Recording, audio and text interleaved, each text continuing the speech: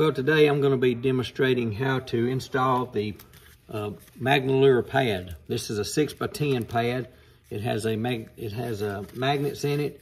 It has a PVC material that keeps the hooks from snagging, and on the back side it's 3M tape. So I'm gonna mount this to under my deck lid, and we're gonna give a shout out to Duck It Fishing right there. You see my big sticker.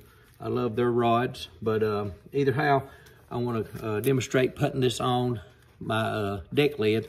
And first what you're going to do is you're going to take some alcohol and you're going to clean that surface real well.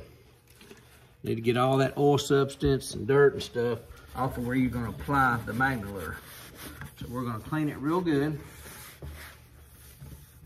because really a lot of people have trouble with 3M adhesive stuff, whether it be 3M or any type of adhesive, because it's just not installed correctly. So I'm going to demonstrate how to install it correctly, and it'll last a lot longer. So clean the surface real good with alcohol, and then you want to you don't want to apply adhesive to something that's cold. And I feel this, and it's very cold. So what we're going to do is I'm going to take a hairdryer and I'm going to heat this up get it warm, and then I'm going to peel this off the back and kind of heat it up just a minute so the chemicals of the tape can release and let it bond real good to that plastic. So we're going to do that right quick.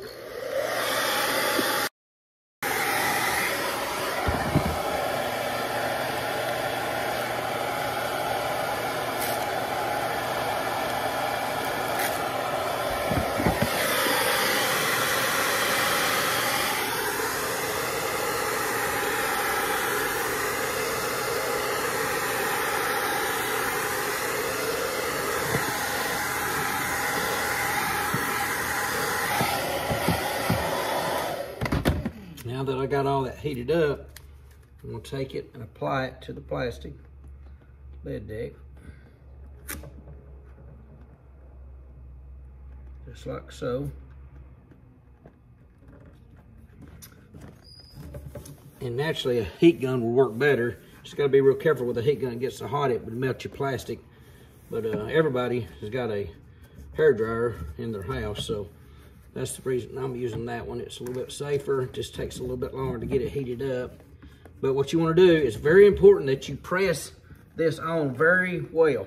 Spend some time and really apply pressure to that adhesive on the back side, all the way around that, on the corners, and just every piece of that where that adhesive is, and it's on the whole back. And you just want to take time and really press that in, so that you'll get a good bond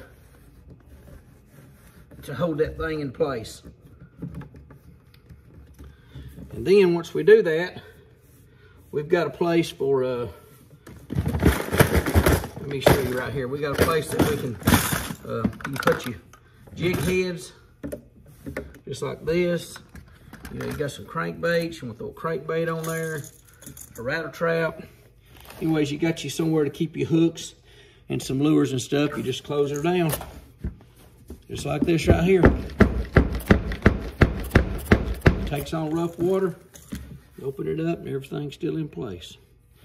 Anyways, I appreciate y'all watching. See you on the water.